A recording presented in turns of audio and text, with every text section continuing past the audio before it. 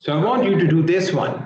It says draw the free body diagram of the dumpster D, base D. This is your dumpster, this one,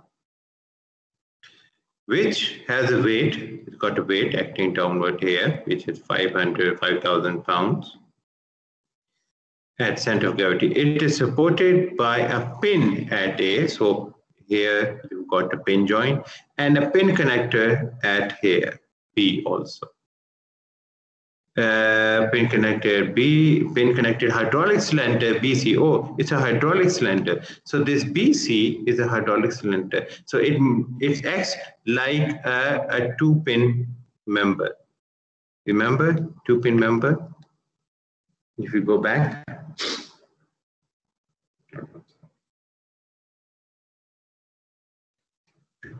Two-pin member, remember? Two-pin member. The force is in line between the two pins.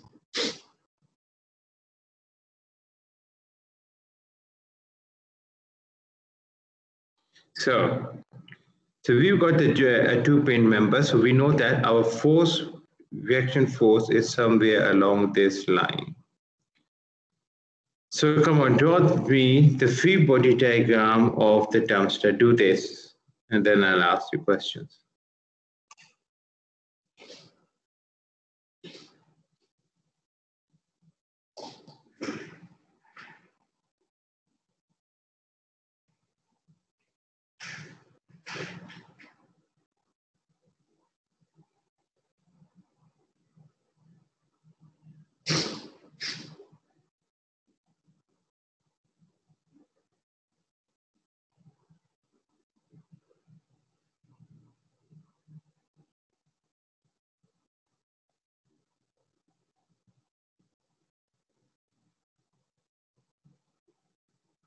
Do mark the active and reactive forces.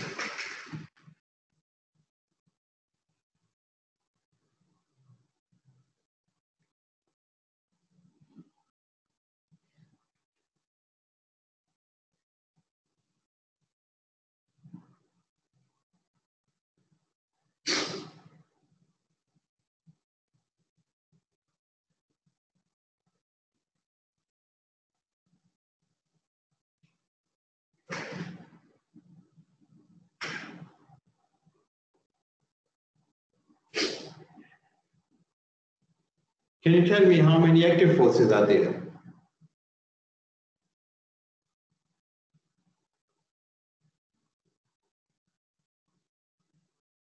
Gentlemen, how many active forces are there? So one. So one is the One, weight acting downward. Wait. That's the active force, and it's been supported at 2 points, A and B. So how many reactive forces you've got coming from the support? Two. Two, which one? One acting along BC, another acting at A. So one is acting along BC and the other one is on the X and Y axis of point A. Yes, you're right. So that's basically how it looks like. So you're right. Okay, last one. Is it okay? Yep. Okay. To mention to draw the AX and AY, the vector addition of AX and AY on the diagram, or we need to draw them separately. You can have a single vector A, but when you do the calculation, you have to split it. Because if you have to do the sum of all in X and Y direction, you will not be able to find the answer for it. It will be difficult. Okay? Yeah, sir.